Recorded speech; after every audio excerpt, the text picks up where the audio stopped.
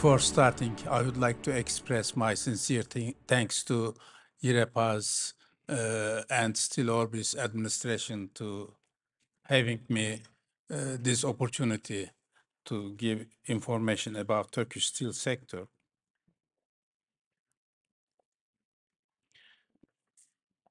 Turkish economy has shown stable growth during the last 10 years period, and manufacturing sector has supported these activities. Construction sector during the last 5 years period shown negative trend, and Turkish steel sector fluctuated depending upon world situation or some political situation or internal conditions. And during the pandemic period, in comparison to the other part of the world, Turkish economy has shown good performance and growth 6.1% in the year 2020 and 12.7% in the year 2021. Then expectation was for the year 2020 also positive, but the slowdown in economies and the invasion of the Russia to Ukraine has created negative conditions, and the mutual ban and mutual sanctions between Russia and European Union created very negative effect on the natural gas prices and energy prices. Similar to European region, Turkish economy also affected very negatively during the first half of the year. The natural gas prices, energy prices increased more than 150%. Then in August, in one night, increased 50%, and this created very uncompetitive conditions for Turkish steel sector's export, and also even it was not very easy to compete in local market against the imported material. This created very negative conditions. And by the end of March, because of the March better performance, Turkish steel sector has been the 9th biggest producer in the world. It was 10th biggest producer by February. If you look to the capacity is now 55 million ton level, and we are expecting that it will be around 60 million ton level by the end of this year. Capacity utilization decreased up to 64% level because of the last year negative performance, but in the year 2021 it was 74.7%, around 75%.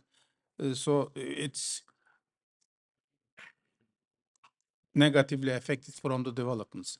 Looking to the Turkish crude steel production by first 3 months, in comparison to last year, there has been 15.56% decrease in January,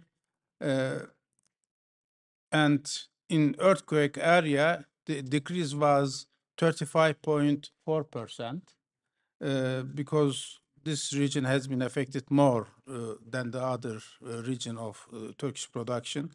Coming to the February, because of the earthquake, it has been the disaster that we didn't face during the last 100 years period. In some statements, in accordance some statements, this is the biggest earthquake affected Turkish region more than 500 years ago. If you come to the Anatolia, you will see lots of monuments innovated from the underground, because all earthquakes destroyed the monuments, civilizations, and we were living this same.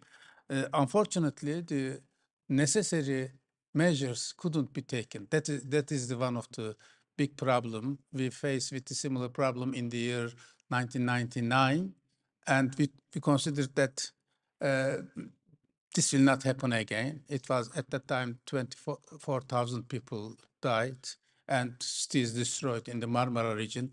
But this time it has been bigger. It was earthquake, two following earthquake, 7.4 and 7.6% strength. It was very big, very negatively affected. And our steel sector stopped its activities in February. Some of them started just after 1 week. Some of them started by the end of February, and only around 6% utilized during the earthquake, after earthquake term, and total production has been 24% in this region.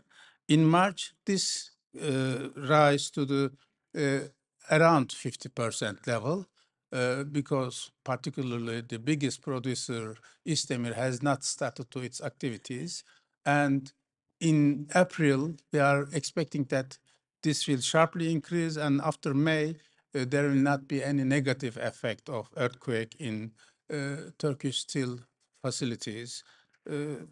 So we can say that the steel sector has not affected as the constructions in the region. Looking to the billet production has been around 26 million ton level in the year 2017, and after this time, in the year 2021, it approached to this figure. Then it has decreased, and this year also it decreased during the first 3 months period. And it's similar in long steel production figures. It's around 27 million tons, and there is a small decrease in first quarter of the year 2023. But I should take your attention the issue that the March figures are quite different than the first 2 months figures. So in March, that there is increase in the figures. Looking to the details of the production, in the year 2022, it was 3.1 million, 3.2 million ton production. In the year 2003, the earthquake effect is very clear here. It was around 1.5 million, and the decrease is 53%. Looking to the rebar production, it's around 40% decrease. So, in fact, the average production of Turkish steel sector was around 3.4 million ton in the year 2021, 2.9 million ton in the year 2020, and 2.5 million ton in the year 2023, 22 and 23. So during the last 3 years period, our production decreased around 28%. So it was very negative conditions, and unfortunately, the negative conditions has been supported with the earthquake conditions, and we are hoping that after April, step by step, the conditions will be better. Looking to the rebar and wire rod production in the year, this is 3 monthly figures, by the way. In the year 2022, there has been around 300,000 ton decrease, and in the year 2023, there has been 200,000 ton decrease. This is basically earthquake effect, and I should give you the information that in March, our long product consumption increased first time 63%. And it's showing that the demand related with the earthquake is very quickly came to agenda, and we expect that these figures totally will change. Of course, we should mention one issue. Whatever the consumption level, the increase in import is negatively affecting the Turkish steel sector. And it's not only in flat products.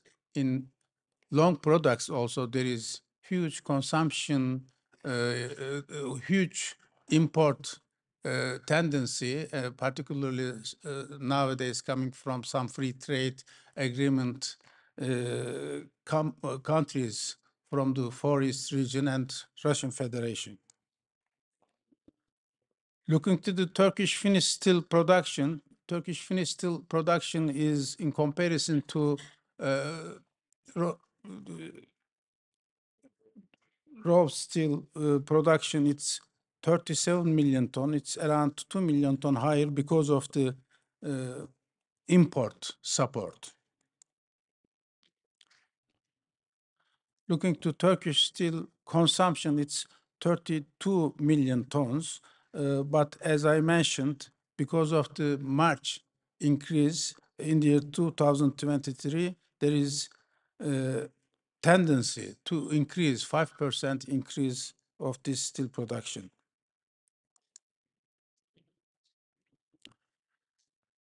Turkish long steel consumption was in decreasing tendency, but in the year 2023, as I mentioned, it has been 63% increase in March. It seems that there is around 28% increase in long steel consumption.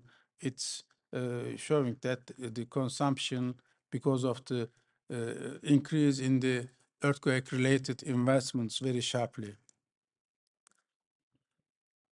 Looking to the Turkey's export-import ratio, in general, the export was higher than the import, but recently our export came to the around 50% level of the import.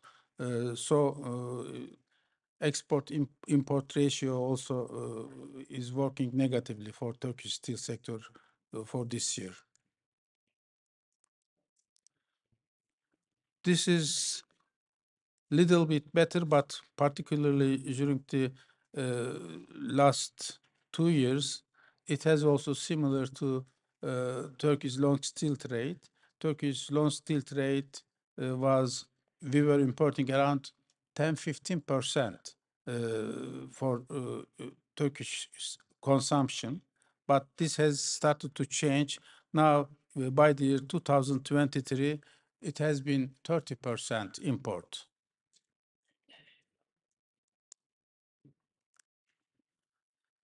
This graphic is very openly showing the situation of the Turkish rebar export. As you can see, it was reached to the 700,000 in the year 2023 July, and around 670,000 in March of 2022.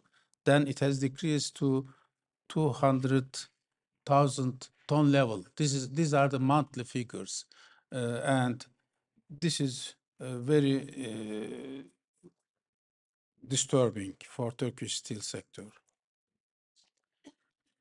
Wire rod export is also showing the similar tendency.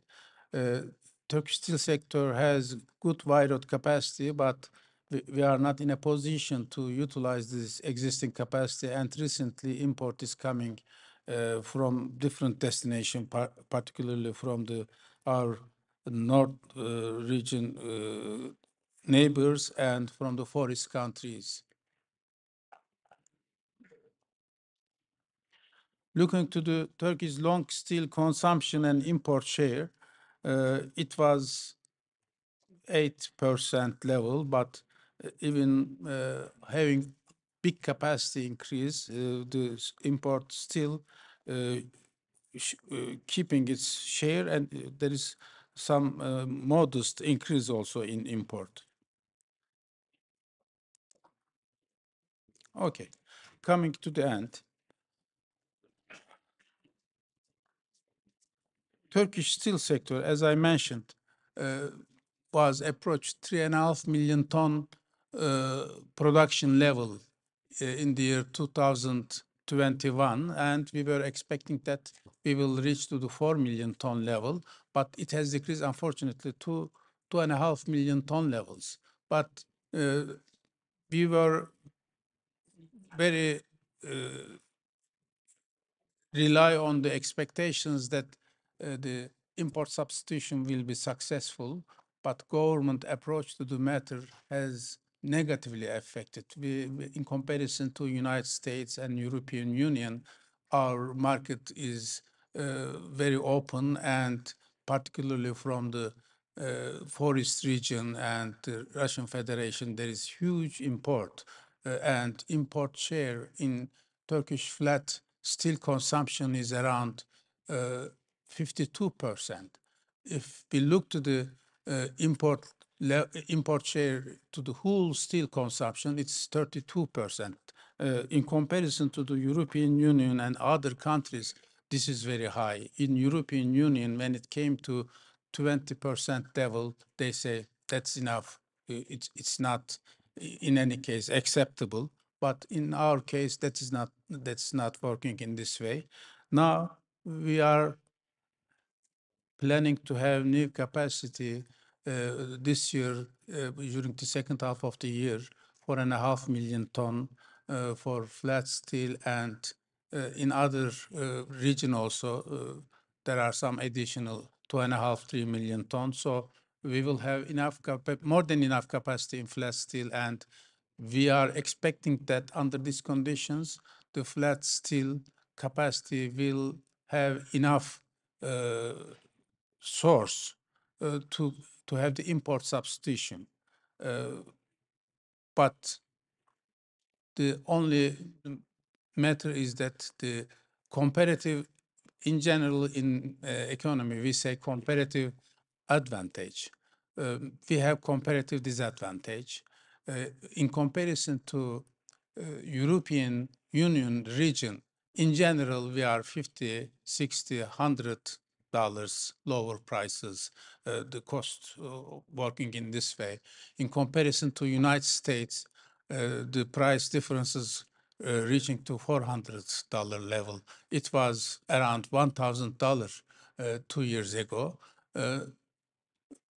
But in comparison to forest region, because of they did not affected from the energy prices as much as Turkish steel sector, and some government supports very actively, governments putting targets for the export and creating necessary instruments for realization of this export targets.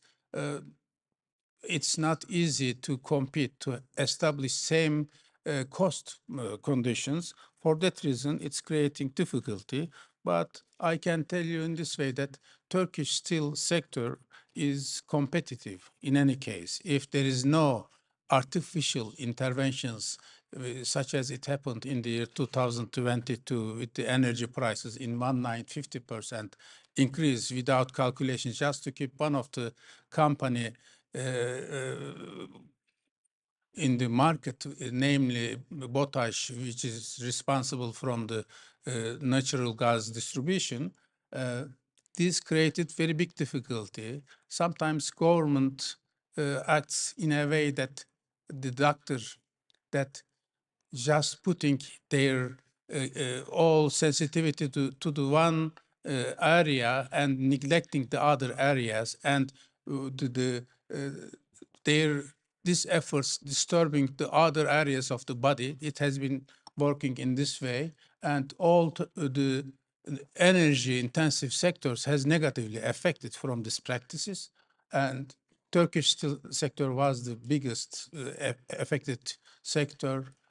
Decrease in capacity utilization from 74% to 50% levels, decrease in export up to 50% levels, very clearly showing this.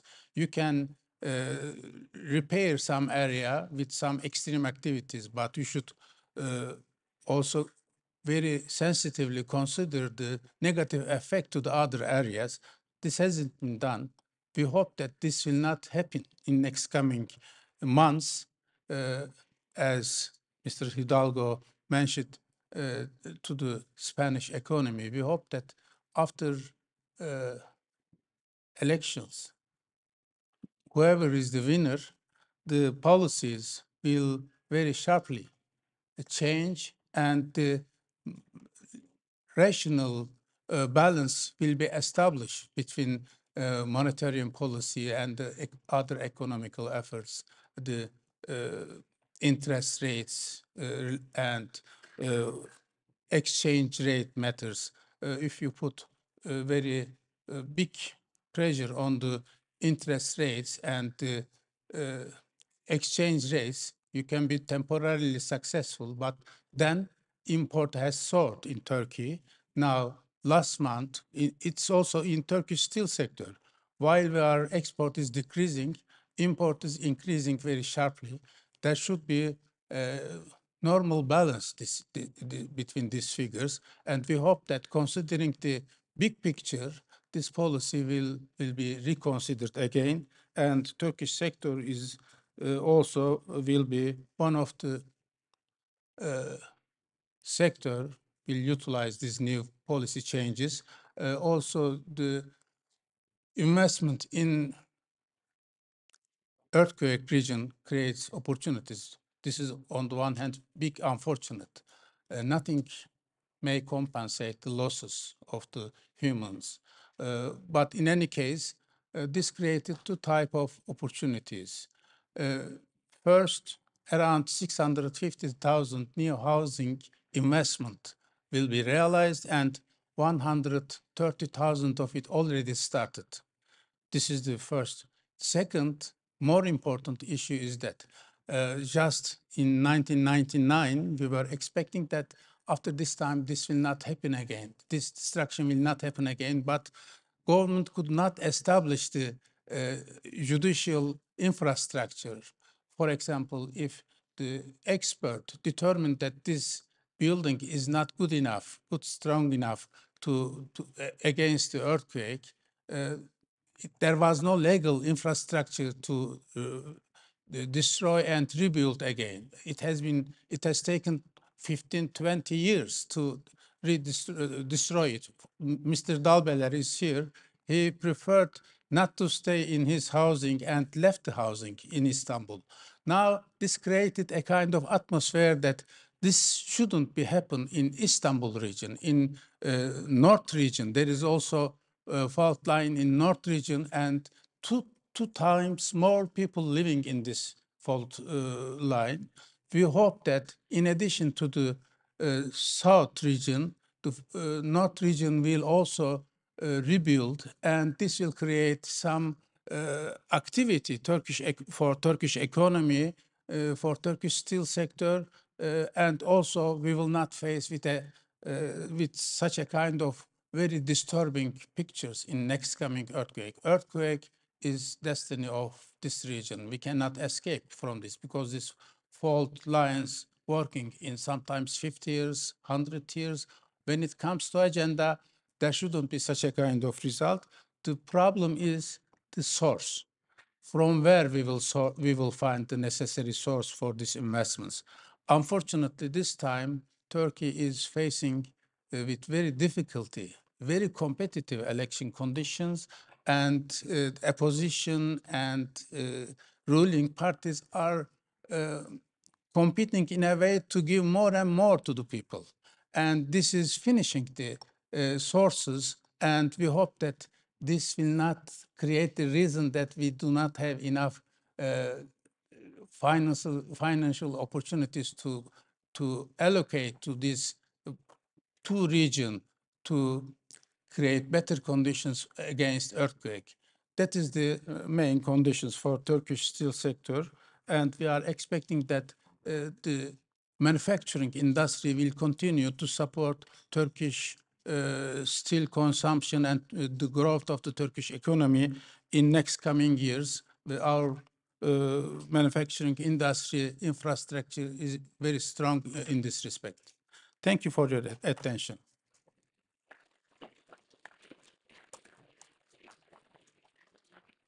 Thank you very much, Otoya. We have a question, Mr. Veysel, front row. Here.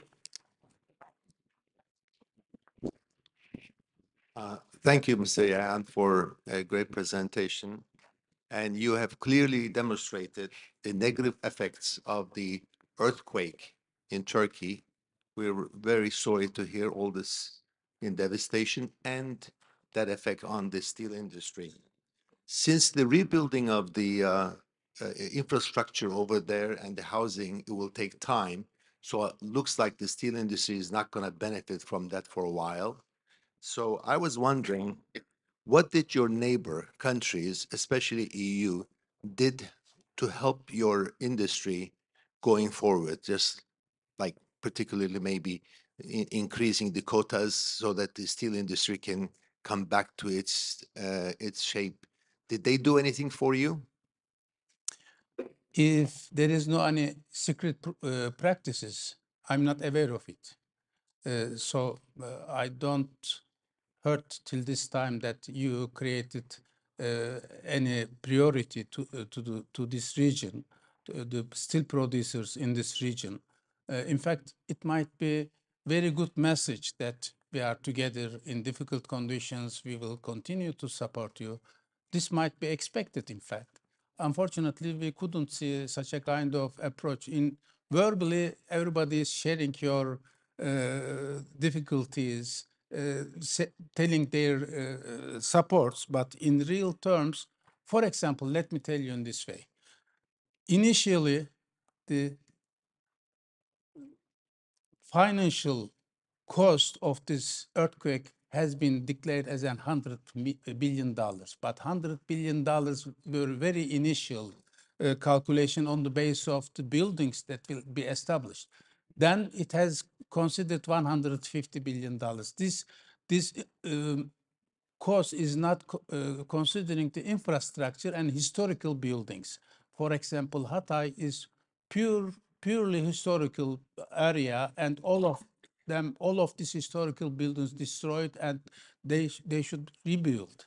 The highways, 500-kilometer distance, highways destroyed very much, motorways destroyed very much, and so the amount is well beyond from the 150 billion dollars.